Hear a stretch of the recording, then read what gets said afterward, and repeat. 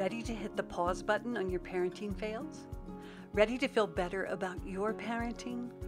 Welcome to Parenting Pause, the podcast, where all of you is welcome. I'm Leslie Potter, the founder of the Pure Joy Way, a mother, a parent coach, and a fellow traveler on this journey to wake up in our parenting. And I believe together we can make this a better world for ourselves and our kiddos. Lots of parents come to me and ask, how do I set boundaries with my child? So boundaries is such a big topic in the parenting world.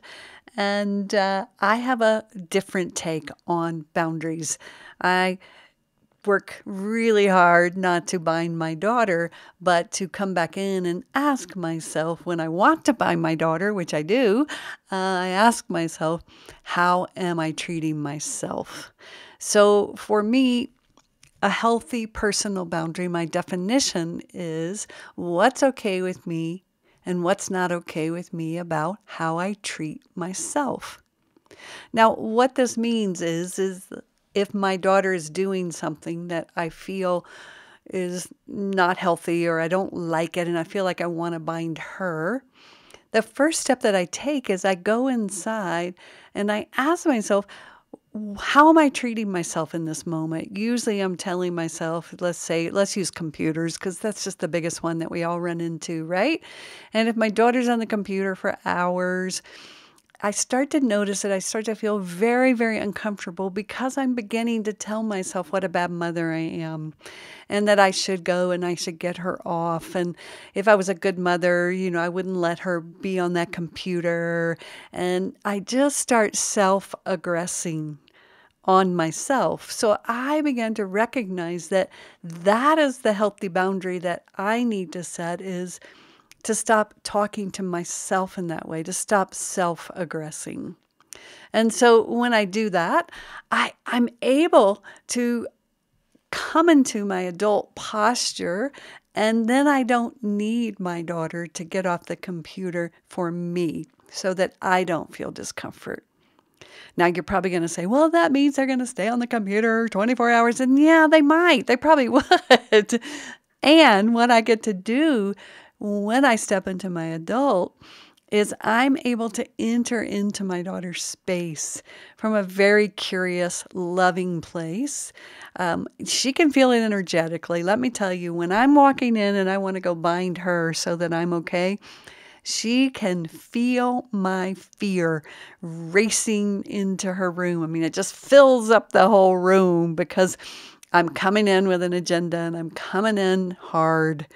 And so when I do the work to work with myself and to separate out and to stop treating myself in such a self-aggressive way, what that looks like is I just finally, when I'm loving, I can tell myself, okay, here's the reality.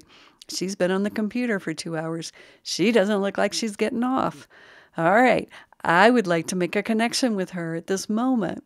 So what happens when I walk into her room and I express that? And it's very, very different, I promise you, when I walk in. But I don't just walk in again with my agenda of I want to connect. I first walk into my daughter's room. And again, I see her beautiful being. I see her smile. I see she's laughing. I see she's focused. She's connected. She's social. She might be playing a game and she's social.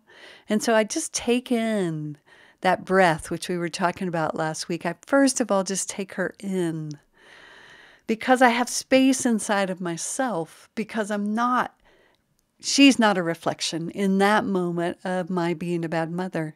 She's not a reflection of my pain, my suffering, because I'm not the mother I should be. I don't have the daughter that just gets off the computer and wants to, go out with me and wants to eat good food and wants to take walks. Right? And so once I'm separate, I can walk in and I can appreciate her and I can appreciate her beauty and I can appreciate what she's doing. And when I enter into her space with that energy, she can make space for me. When I enter with all my fear, she's going to close the door. And then from that place, I get curious. I may ask her what she's up to or what she's watching and how's it going. And, I can engage with her and she will let me enter her world, right? She will welcome me in because I'm not coming in there with my fear, with my ideas of who she should be or who she shouldn't be or what's best for her. All the things that I come in with when I'm loaded because I've been self-aggressing on myself. And then I want to bind her so that I can stop. So think about it this way. What's okay with me and what's not okay with me about how I treat myself.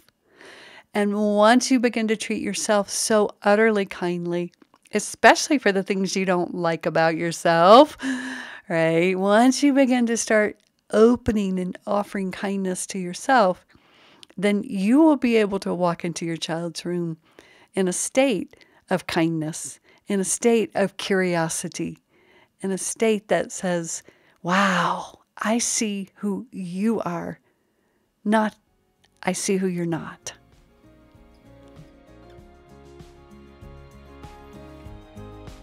Thank you for listening to this episode of Parenting Paused.